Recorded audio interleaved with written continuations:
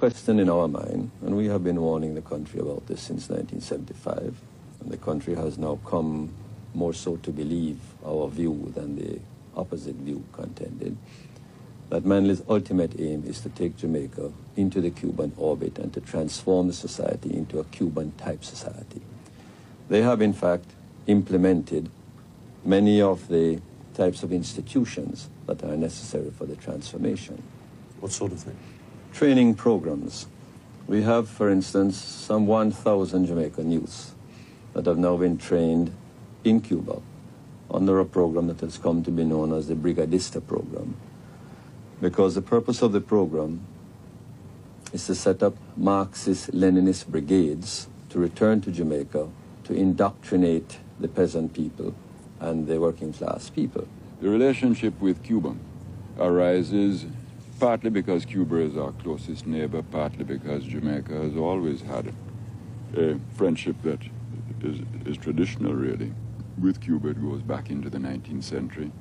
We find that we both share a deep commitment to the liberation process. We take a similar view of, we took a similar view of Nicaragua.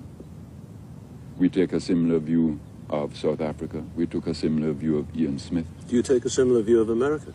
No, I don't think we take a similar view of America. I think they have, of course, a very unusual and painful experience. Do you think that your support of Dr. Castro and a certain number of his causes, that having Cubans here, has helped to antagonize the United States towards Jamaica? Well, first of all, I've never supported Dr. Castro and his causes. I've discovered points where we have similar causes. We share causes. I don't support his causes, nor he mine for that matter. But that the relationship has contributed to and been the cause of strain with the United States, of that there's no question. It's a matter of principle. Why did you do it? I mean, because it is a matter of principle. Because to me it is an absolute matter of principle, and it isn't negotiable, and it will never be, no matter what price is paid. It is not negotiable for me to believe that a small country has to determine its policy by reference to what some powerful neighbor feels. Comrades, all I can say, the international community has been run by the big powers for hundreds of years, and where are we? Where are we? Upsetting Jamaica's powerful neighbour seems to have been a Manley speciality. When he came to power in 1972, he moved into head-on conflict with the interests of American big business. Bauxite is big business. It's the raw material from which aluminium is made. It's only found in a handful of countries, and Jamaica has 2 billion tons of it. Before Manley came to power, the entire Jamaican bauxite industry was controlled by 6 North American companies. The country's greatest natural asset belonged to someone else. The Jamaicans received only a pittance in royalties, about $40 million a year. After they were elected, Manley's government began to negotiate with the bauxite companies, and after fierce resistance began to buy into the industry, mainly by compulsory purchase. 2 years later, Jamaica was paying for a 51% controlling interest, and her revenue from bauxite had gone up to $200 million a year. That agreement creates a new and, we believe, historic partnership between the company and Jamaica. The local private sector has not cooperated. Now, depending on your point of view, you can see this as either a lack of patriotism verging on sabotage, or you can blame that all on the government, depending on your point of view. Our feeling about it is this, my own feeling about it is this, that Jamaica was an extremely elitist society, and a society by no means marked by concern for social justice. That Jamaica had to begin to tackle the question of the fundamental social relationships of the society, and we did that. We did that consciously and deliberately because it had to be done, in our view. He also formed the International Bauxite Association, a producers' cartel similar to OPEC in the oil industry. It was to ensure that poor countries got the maximum revenue from one of their few natural resources. But more significantly, it was the first time that Manley, using his socialist principles, went into action against American huge corporations and won. Manley's foreign policy certainly opened up new contacts with the Eastern Bloc. He sought to move the Jamaican economy away from its dependence on the West. Visits like this one to Russia in April 1979 were aimed at opening up trade contacts.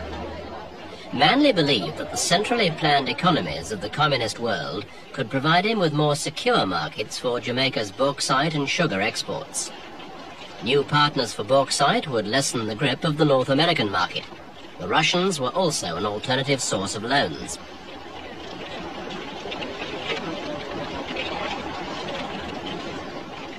These overtures to the East were treated with suspicion by the West.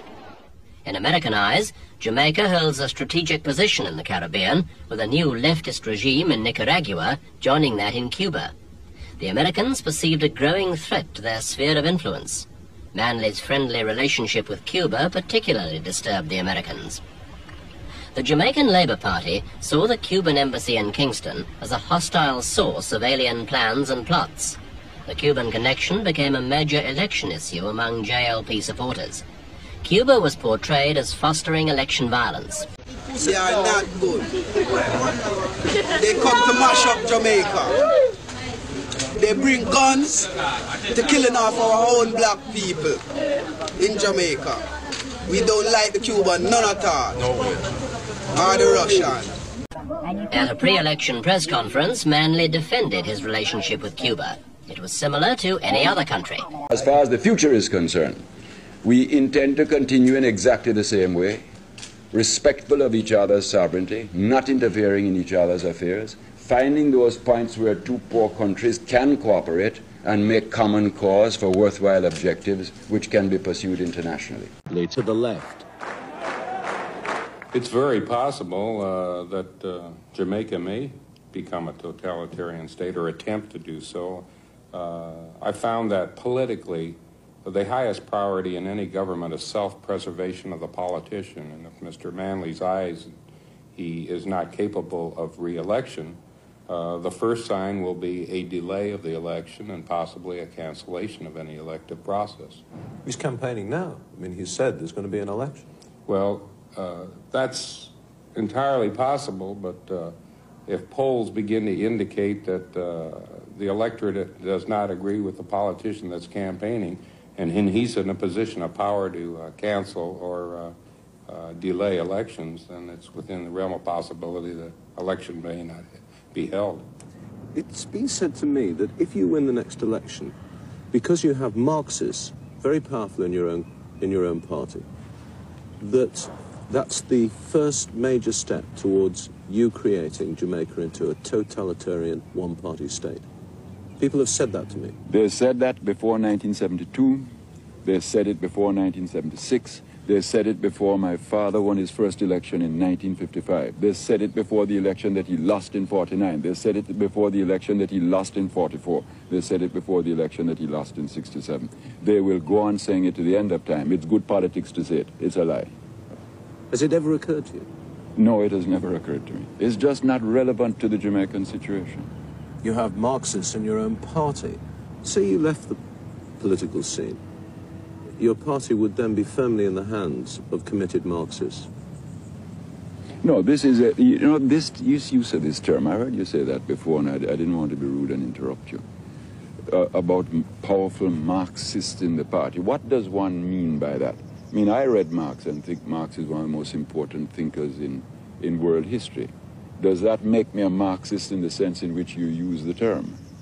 You have Marxists in your party who exercise enormous amounts of influence. A lot of people who have read Marx, admire Marx, and think a lot of the Marxist analysis is relevant.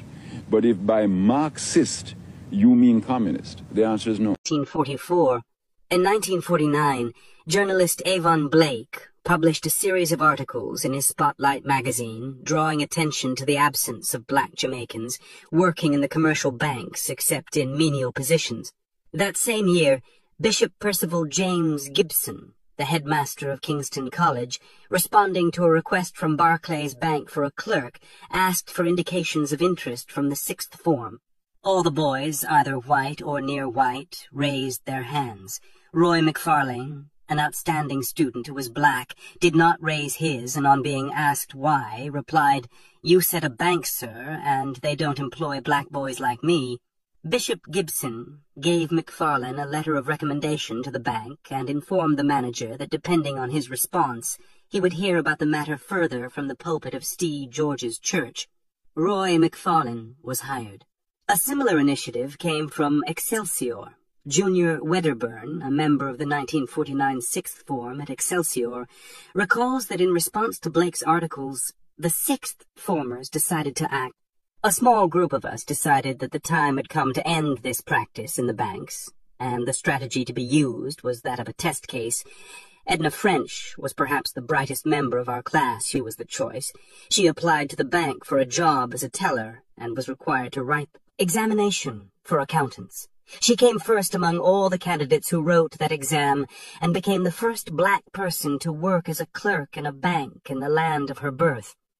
The admission of McFarlane and French to the staff of Barclays Bank in 1950 was not entirely due to their academic qualification, Bishop Gibson's insistence, or Avon Blake's militant journalism. The KSAC again entered the fray. In 1948, PNP councillor Ken Hill moved a resolution calling for the erection of a suitable statue of Marcus Garvey to be erected and prominently placed in the city.